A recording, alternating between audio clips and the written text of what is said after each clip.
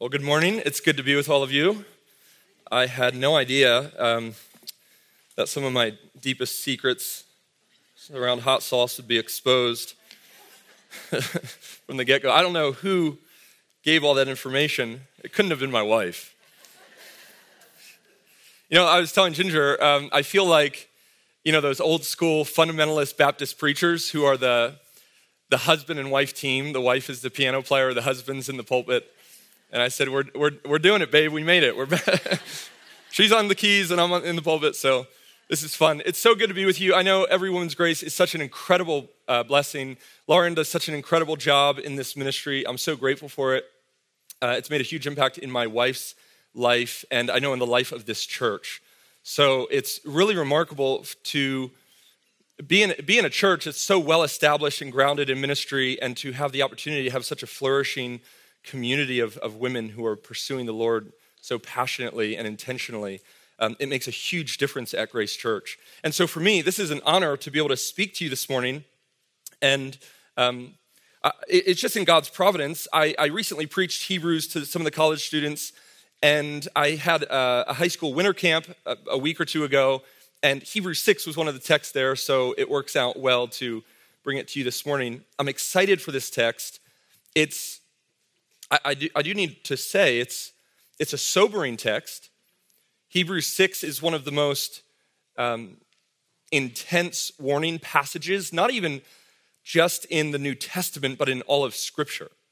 It's heavy. And so this sermon will be a heavy sermon. It will be a sobering sermon, I hope, but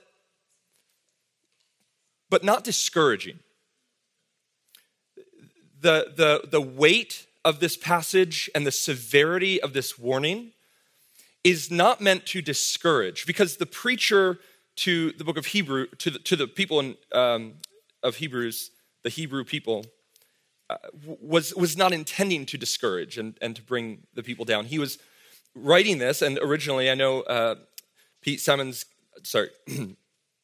Dr. Simmons, let you know that this was originally a sermon. So this would have been preached to a people who were struggling in their faith, and it's meant to establish them in the faith. So why don't we do this? Why don't we read the text, because we'll be looking at the entire chapter, and then we'll jump into it and see what the Lord is saying to us through it this morning. I actually want to begin in chapter 5, verse 11. Oh, and here's a little disclaimer. So I was looking at everyone who's been teaching here. If I say anything that isn't in agreement with what you've heard so far, discount what I say, okay? So I concede to Riccardi and to Salmons on this and everyone else who's taught. So let's read the text beginning in chapter 5, verse 11, and we'll go through the end of chapter 6. About this we have much to say, and it is hard to explain, since you have become dull of hearing. For though by this time you ought to be teachers, you need someone to teach you again the basic principles of the oracles of God. You need milk, not solid food. For everyone who lives on milk is unskilled in the word of righteousness, since he is a child. But solid food is for the mature, for those who have their powers of discernment trained by constant practice to distinguish good from evil. Therefore, let us leave the elementary doctrine of Christ and go on to maturity, not laying again a foundation of repentance from dead works and of faith toward God, and of instruction about washings, the laying on of hands, the resurrection of the dead, and eternal judgment. And this we will do if God permits. For it is impossible in the case of those who have once been enlightened, who have tasted the heavenly gift and have shared in the Holy Spirit and have tasted the goodness of the word of God and the powers of the age to come, and then have fallen away, to restore them again to repentance, since they are crucifying once again the Son of God to their own harm and holding him up to contempt. For land that has drunk the rain that often falls on it and produces a crop useful to those for whose sake it is cultivated receives a blessing from God.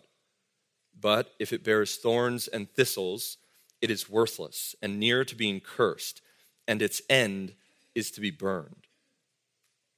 Though we speak in this way, yet in your case, beloved, we feel sure of better things, things that belong to salvation. For God is not unjust so as to overlook your work and the love that you have shown for his name in serving the saints, as you still do. And we desire each one of you to show the same earnestness, to have the full assurance of hope until the end, so that you may not be sluggish, but imitators of those who through faith and patience inherit the promises.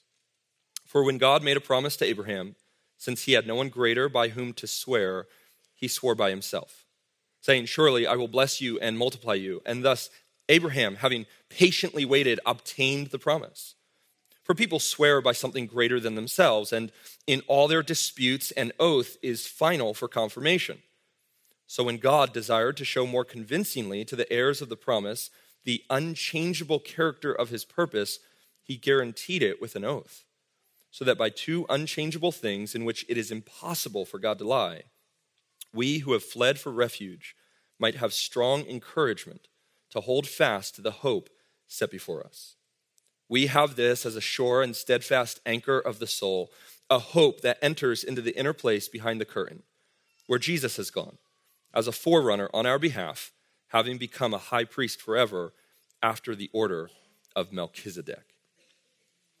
Well, this is the very word of the living God and is relevant to every single one of us in this room this morning. Some years ago, I moved to San Antonio, Texas, and joined a church soon after arriving. And I met a young man who was very passionate for evangelism and missions.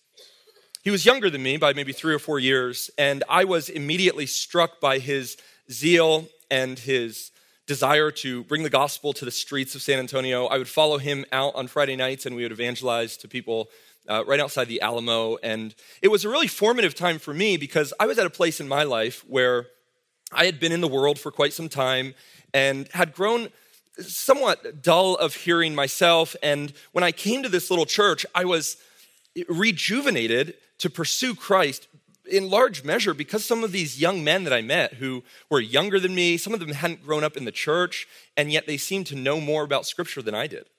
And Adrian was one of those men. He became a good friend, and we spent a lot of time together evangelizing, going through the streets of San Antonio.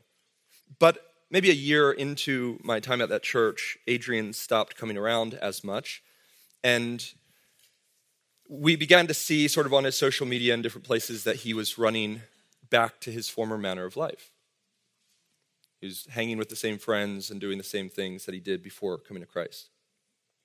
I began to reach out to Adrian, and he responded slower and slower, and eventually it would go weeks without hearing a response. And in one last attempt to get Adrian to return to church, I called him, sort of pleaded with him to meet up with me for pizza, and we did. He came out and to a little pizza shop, and I'll never forget the moment where I was sitting across the picnic table from him, a cheese pizza in between us, and I was urging him to come back. And with tears welling in his eyes, he looked at me and said, "I never thought that this would be me." What he meant in that moment of sanity was, I never thought I would be one to abandon the faith. We'd seen others abandon the faith, but he never thought it could be him. I didn't see Adrian much after that. He left the church, and I don't know where his soul stood, but I do know that several years later, he got sick, entered the hospital, and suddenly passed away. And for me, that reality of Adrian's apparent apostasy, I pray that he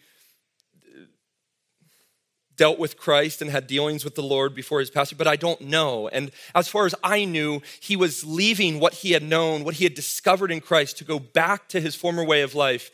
And even with this objective realization, I never thought it could be me or it would be me, he left anyway. That is the reality that we come to in Hebrews chapter 6, a warning against apostasy. a warning to those who have come to taste the goodness of Christ and have entered the church, this world of supernatural love, and then abandon it for their former life. And as we look through this text, we are going to be warned ourselves of the terrifying reality that some will depart from the faith and leave Christ in their wake. But as I said at the start, this isn't meant to discourage us or to beat us up or to leave us hopeless. Rather, the preacher in this text is giving us this warning in order to bolster our faith, to bolster our resolve, to hold on to Christ, to stay by his side, to not let go. And I want us to discover the comfort of Christ in the midst of this terrifying warning of apostasy. Before I give you sort of the outline and the lay of the land of this passage, we'll catch us up on a little bit of context. I don't know if every speaker every week does this, but we do know, repetition helps us to remember, we don't know exactly who the author is. We don't know if it was Paul or whomever, that people speculate, but ultimately I don't think we can actually truly fully know. But we do know the content of this book, and it's a book of better, isn't it? Jesus is better. I told the high school kids last week, if this was the title of a pop album, it would be Jesus Over Everything. I like that. It's not copyrighted, so go ahead and use it. It really is that simple though, isn't it? Jesus is better. He's the better messenger, he's the better message, the better priest, the better sacrifice. And this message of Jesus is better was needed. Well, why was it needed? Because the original audience was thinking of leaving. In those early days, it was exciting to be a follower of Jesus. Who couldn't get caught up in the excitement of this messianic figure who had been long anticipated, preached of, and then came on the scene and did things no one had ever done?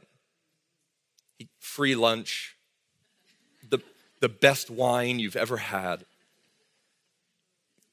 I don't know, raising the dead, healing lepers. Jesus, his fame spread, and it spread quickly because no one could do what he did and no one could speak the way he did. He spoke with authority and passion, and people were mesmerized and followed. But then, of course, he was killed, but he didn't stay dead. Hundreds witnessed the resurrected Christ. And so you can imagine these early Jewish followers hearing of Christ and getting caught up in the excitement, and they hear Peter preach at Pentecost, and they give their life to Christ. They put their faith in this Messiah, and they're baptized, and they're added to the church. And there's sort of a buzz and an excitement. Some of you have felt that, haven't you? When you first heard of Christ, you remember those moments. And when you first came to a gospel preaching church, and you met people who didn't judge you the way the world judges you, based on your economic status or social standing or physical appearance. You all of a sudden entered this radical world of love where people selflessly served you, not on the basis of you, but on the basis of they had been selflessly served by Christ. And so now they had love to freely give. And you remember those first weeks and months, and there's this buzz and excitement about the Christian life. Well, so it was for them. But after a while, that buzz started to wear off. And life got hard. And the reality of them having to leave Judaism and all of its surrounding attractions like the temple worship and the feasts and family was starting to set in. Their whole life had been built around the synagogue, and now they were kicked out of it. And they started to face persecution. And as time passed, they began to feel, I think I might be missing out on something. Maybe this wasn't the life I really wanted to choose in following this Jesus. Not only that, they were facing persecution in Rome. Their homes at points were being plundered. They weren't quite being slaughtered yet, but they were being beaten, and some of them were being imprisoned for their Christianity. And the years were passing, and they were beginning to feel like maybe they made the wrong choice. So as you read Hebrews, and you'll spend the next weeks in Hebrews, it might be helpful for you to try to, whenever you enter this passage, get your mind into the setting of a Sunday morning 2,000 years ago, and sit in the seat that these hearers would have sat in when this preacher came to deliver this sermon. Life isn't going well. Persecution is hard, and Jesus isn't back yet. What's going on? What can Jesus really do for me? Did I make the right decision? Because so far, I'm losing interest. And so the preacher addresses issues like doubt, denying, apostasy. And I want to be sympathetic to the hearers in the book of Hebrews, because the preacher is. We get that tone. I really think it's a good question for us to ask when a preacher stands and opens the word of God. I think it's a good question for you to ask, what do you have for me? Do you actually have anything for me? Do you have a message that is actually going to do something for me? If you say, this is the word of God, and God is my creator and my maker and the purpose for my existence, what do you have for me? Oh, and the preacher has an answer. I've got Jesus. I mean, Hebrews is one long exposition of the person of Jesus Christ. And just a personal note on the tone and the message.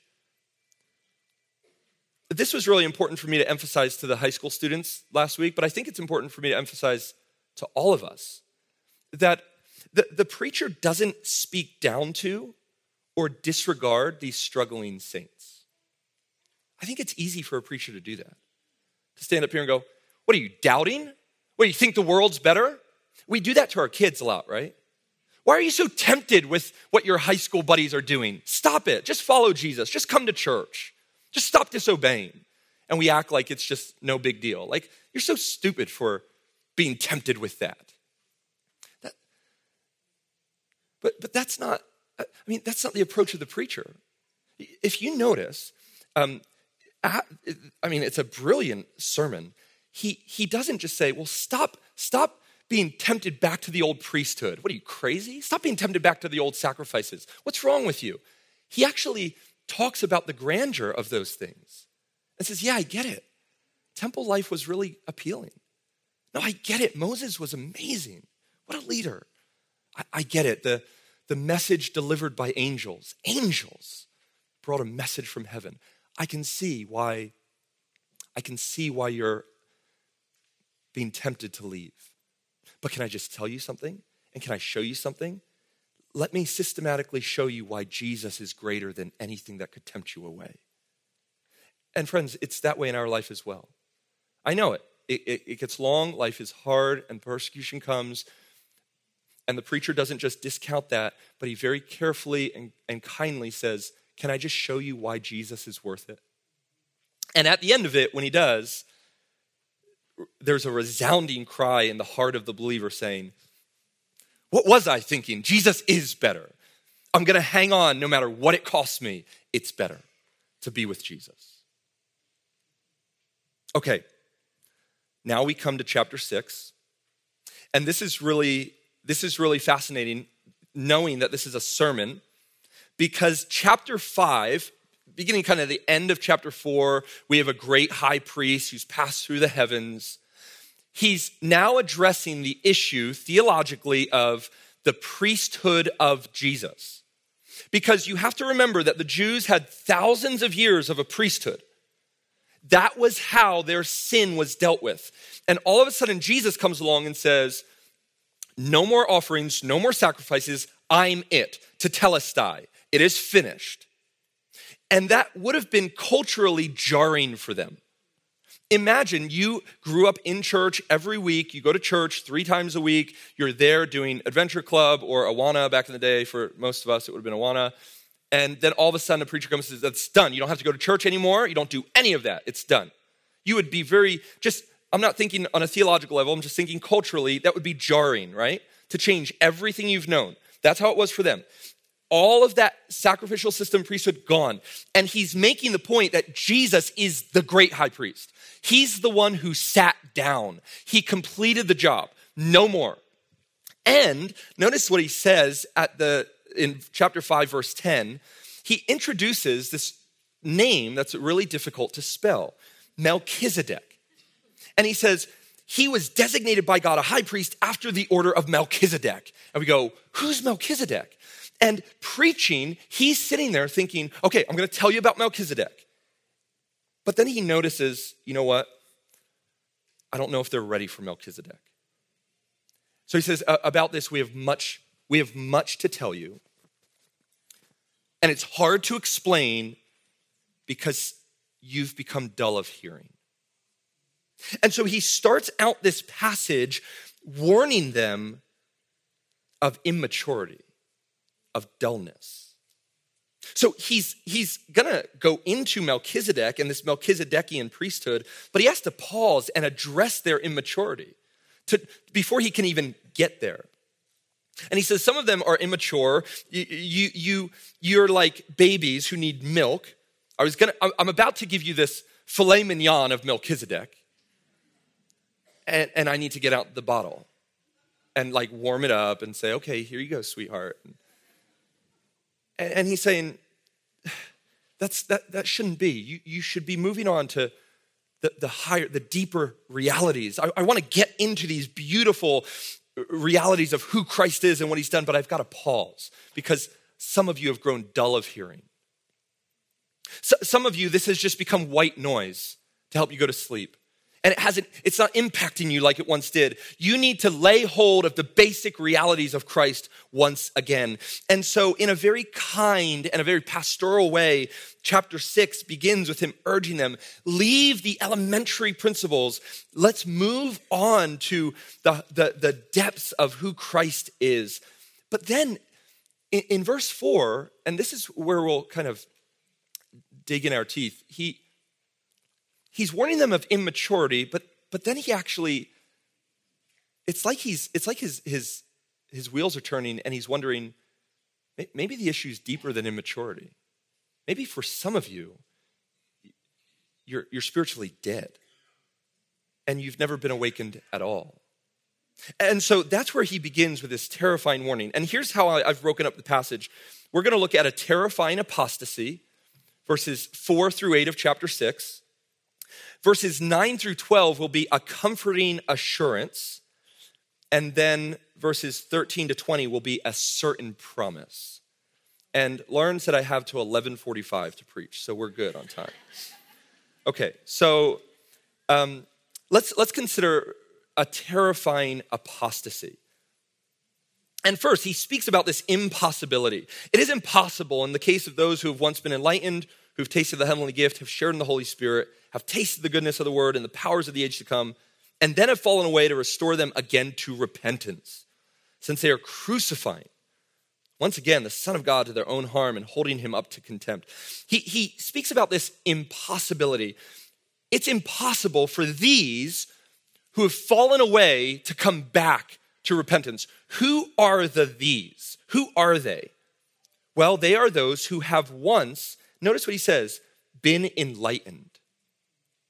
That's that initial illumination. They heard the gospel and it impressed them.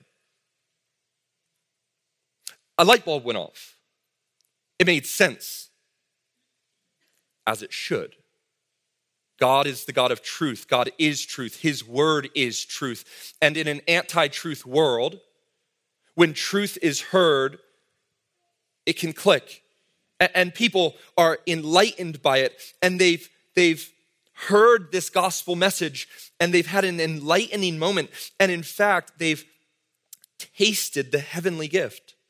Now, this heavenly gift is certainly speaking of salvation, but notice he says they've tasted this gift. They've had a little nibble on this gift. So somehow they've experienced the reality of this salvation, but they haven't quite eaten it. They haven't digested it. They haven't taken it down. This metaphor of tasting is trying to give us the idea that they've experienced it somewhat. this heavenly gift. They've shared in the Holy Spirit. What does that mean? They have been partakers where the Holy Spirit has been at work. They've tasted the goodness of the Word of God and the powers of the age to come. This sounds like a Christian, doesn't it? But we have to remember the reality of a Judas who was amongst those sent out by Jesus to cast out devils and to herald the good news of his coming. And he did. Judas was amongst them. Even the demons were subject to the disciples of Christ when they spoke in his name, and Judas was amongst them. What we have to remember is that what is happening here is what happens to anyone who comes amongst a biblical church and sees the Spirit working to regenerate and transform the lives of the people. They've tasted the goodness of the Word of God. You know, God's Word, because it's truth, produces good stuff. You see that in someone who starts to conform their life to the Word of God. Good things will be born from that. It just order and there's a certain sanctification that can happen to someone who begins to seek, even if it's there in their own effort, to conform their life to the principles of God's Word. And so they're coming amongst a people transformed by it, and they themselves are starting to see, wow, there's some goodness and there's power in this place. But then verse 6 tells us they've fallen away. Now, that should be terrifying, because this description sounds like a Christian.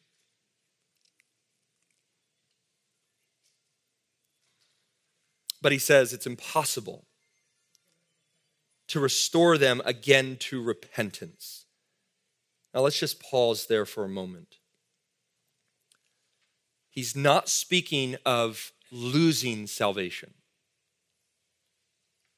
We know that because in verse 9, in verse 9, he says, though we speak in this way about them, in your case, beloved, I'm confident of better things that pertain to salvation. So whatever that was, it's not salvation, because he's confident that these, the beloved, are saved. So he's not saying, wow, they tasted eternal life, but it turned out to be temporary life and they lost it. No. Whatever this is, it can't be genuine conversion, because we know, even from the explicit teachings of Christ, that it's impossible to lose your salvation. So what is it?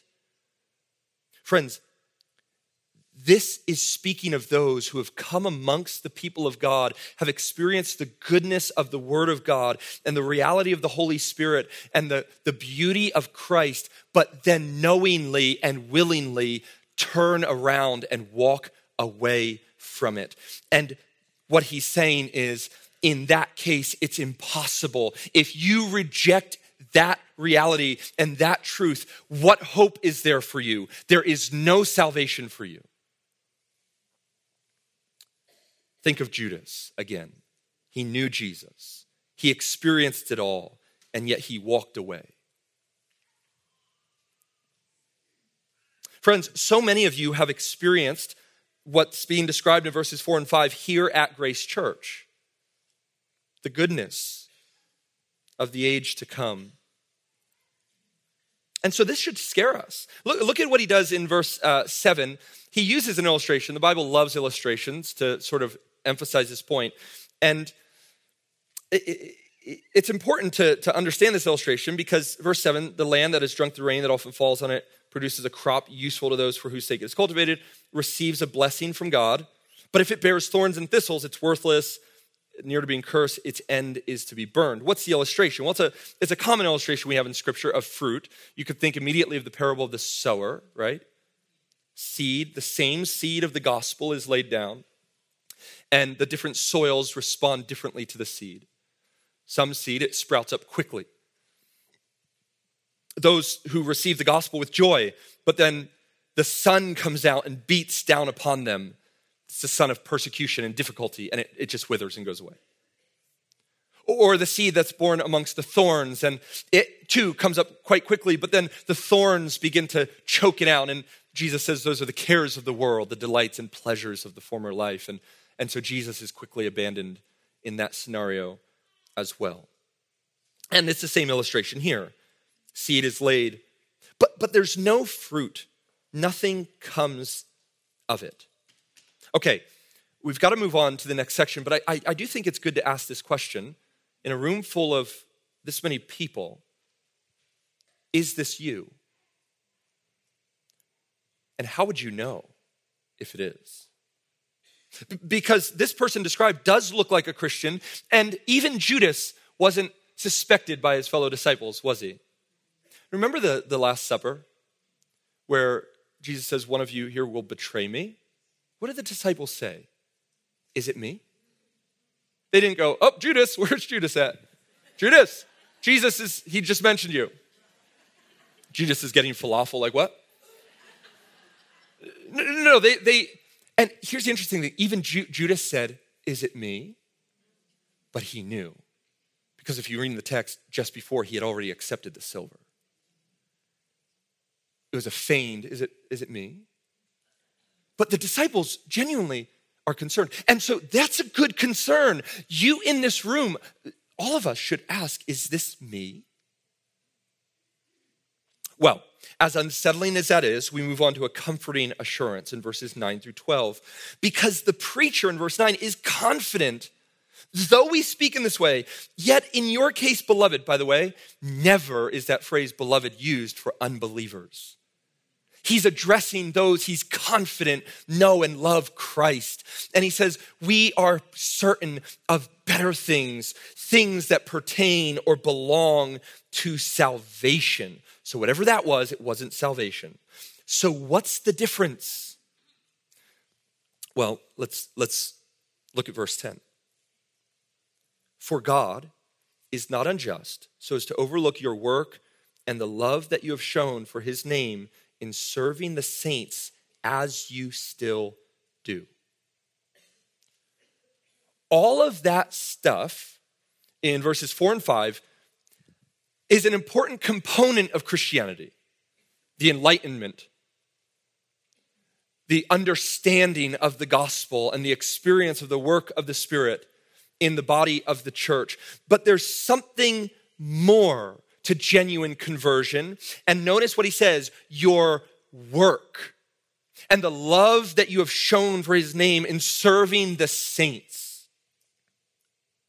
I want us to look at another text here because it's going to really flesh this out for us right here in Hebrews. But you know what? Go to chapter 10 because that first statement about impossible in the case of those who've once been enlightened, that enlightenment, what did it produce in their lives, according to the illustration? Thorns and thistles, right? So there was a mental enlightenment, an aha light bulb, but it didn't do anything in their life. But those he's confident of, look at what he says in chapter 10, verse 32. Recall the former days, the good old days when you were first on fire for the Lord, right? After you were what? Enlightened. Then what's the next phrase? You endured.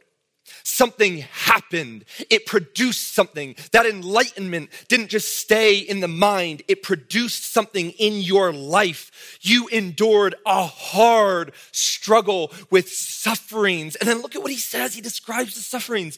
Sometimes being publicly exposed to reproach and affliction, and sometimes being partners with those treated. Now notice this. Verse 34, you had compassion on those in prison. And this is wild. You joyfully accepted the plundering of your property, since you knew that you yourselves had a better possession and an abiding one. you joyfully embraced being beaten, ridiculed, imprisoned, and robbed. Why? Because this earth is not my home. I have a better possession. Oh, you're treating me the way you treated my Messiah? I'll count it all joy when I encounter sufferings of various kinds, because I'm suffering with Christ. And he reminds them of that. I told you that this preacher is a loving, compassionate preacher. He's not scolding them, he's reminding them, I know you're not of those who fall away. Are you scared you could fall away? I know it's terrifying, but remember when you were first saved? Remember what it produced? Remember how you endured? And notice this, it wasn't just self-centric. This is going to teach us something about holiness. They endured sufferings, right? But then they loved others who were also suffering. Ginger and I named our first daughter Felicity after the early Christian martyrs in Carthage. In 203 AD, Perpetua and Felicitas were slaughtered in the Colosseum for their faith. And you can read the Passion of Perpetua. It's gripping. And as they were being slaughtered in the Colosseum, Perpetua was gored by a bull, not killed, separated from Felicity, got up, and in her suffering, stripped naked before the jeering crowd, looked for and found Felicity, helped her up, and then together they died arm in arm. But in that moment, she's thinking about her friend. And notice what's happening here. They're suffering, and they don't become insulated and isolated and self-centered. In their own suffering, they're looking to have compassion on others who are suffering.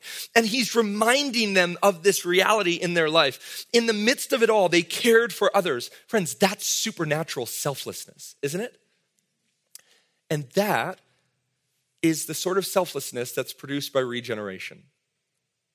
Paul says in 2 Corinthians 5:14 that he saved us so that we who have died, he died for us so that we, for whom he has died, would no longer live for ourselves, but for him who for our sake was crucified. We no longer live for ourselves. That's a lesson about holiness, by the way, that true holiness is selfless. It's got to be more than what the opening verses described, just about mental assent and understanding. Those in Hebrews chapter 6, verses 4 and 5, certainly read the theology books. They probably, now, I know I'm on video here, but I'm just going to go out on a limb. If they had EWG, they probably would have finished their homework before anybody. And like every single question. Good heavens, I see your homework. And I'm like, what? How do you answer that? It's intense. And they would have had it filled out because they knew.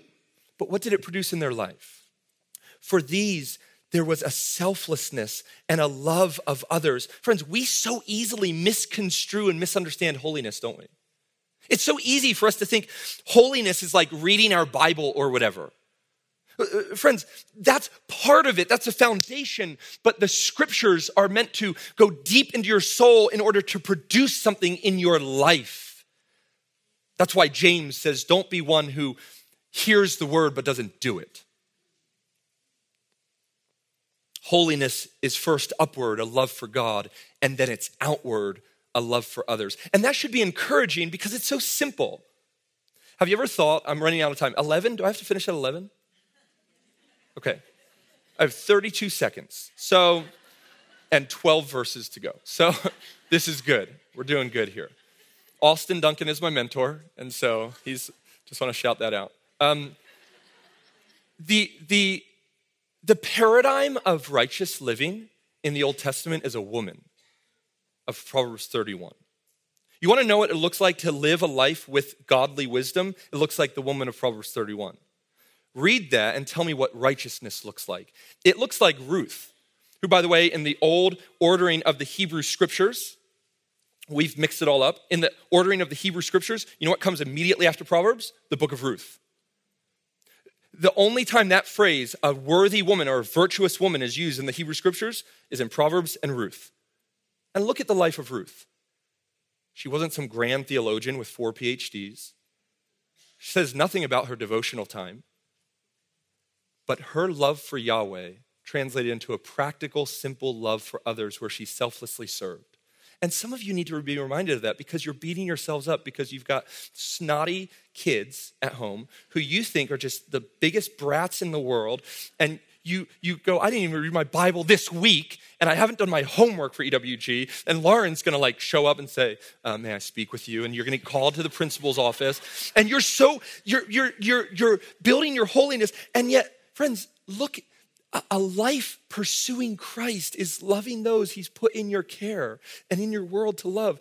And some of you are demonstrating the radical, supernatural, Holy Spirit-infused holiness of caring for your kids and loving your husband and then asking the person sitting next to you, how are you? And meaning it. And then serving them in their needs. It's so simple and practical and beautiful. And the preacher is reminding them of that. Be bolstered in your faith. Don't let go because I've seen it in you, is what he's saying. Verses 11 and 12 of chapter 6, he just gives this pastoral commendation, keep going. Come on. It's this press. He knows these people. He's looking into their eyeballs and saying, don't let go. Keep having that same earnestness of loving the Lord and loving one another. Okay, as we end here, can I just say this? So, sorry. What's really beautiful, and we can lose sight of this, but zoom out for a second. This preacher clearly knows them, right? He knows them. Don't underestimate the value of having pastors and people in your life who know you so that in your darkest moments, when you're thinking of leaving it all, they can come along and go, stop it. Don't think like that. You are not, like he says in chapter 10, you're not those who let go. You are of the family that endures.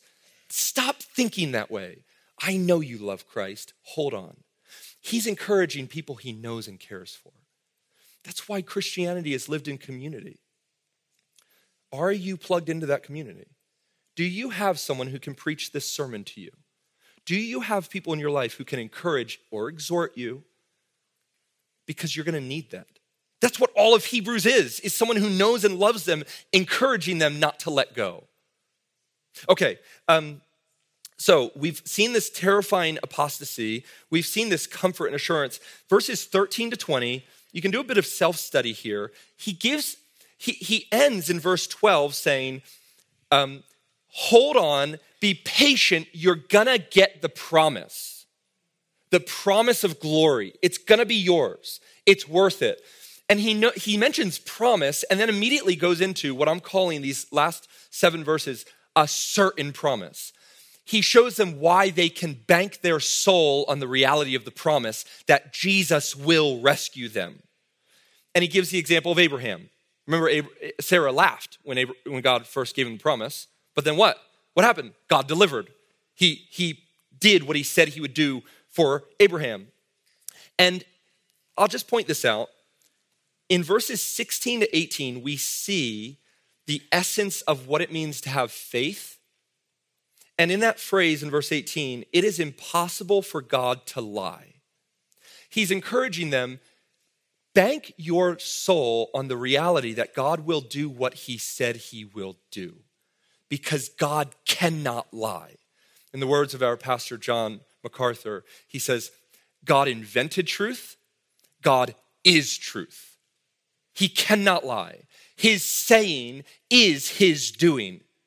And faith is believing that what God said he will do, he will do. And so this last exhortation from the preacher is reminding them, friends, I know you can lose sight of it, but he's going to deliver you.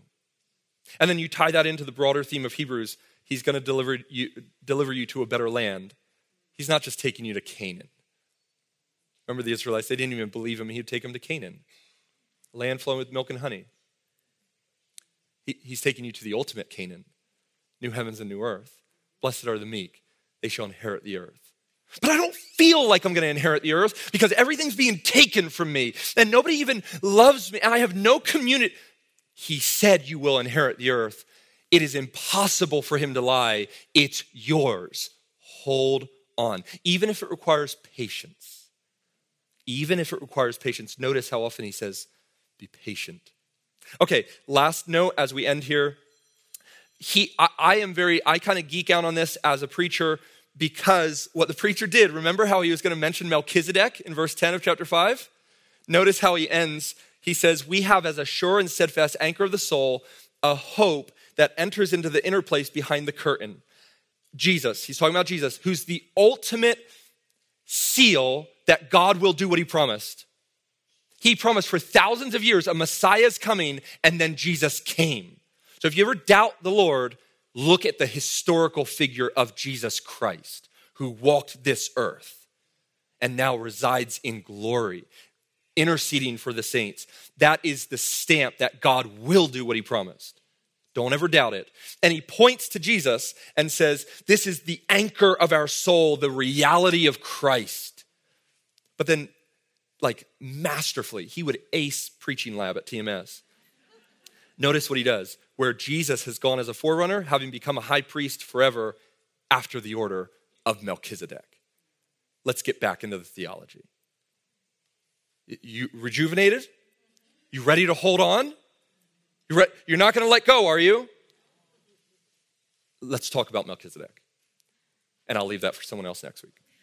But now he's back to the theological point he's making. Guys, a beautiful passage, a really fascinating passage. It's a unique one. We don't see it a lot in Scripture because much of Scripture are letters written. This is a sermon preached, so you've kind of got that spontaneity of the preacher. And yet, it's so encouraging for us to hold fast to our hope. And as you leave here, I would just say this. Is the warning terrifying? It is, and it should be. But everyone who has abandoned Christ has done so willfully. Stay close to Jesus. No one has or ever will go to hell trusting in Jesus. So stay by his side. Let's pray. Father, thank you for your word. Help us to be rejuvenated, to be bolstered in our trust of who you are. Lord, spur us on to continue fighting the good fight, that we might hear those words, well done, good and faithful servant, enter into the joy of your master. I pray this in Christ's name. Amen.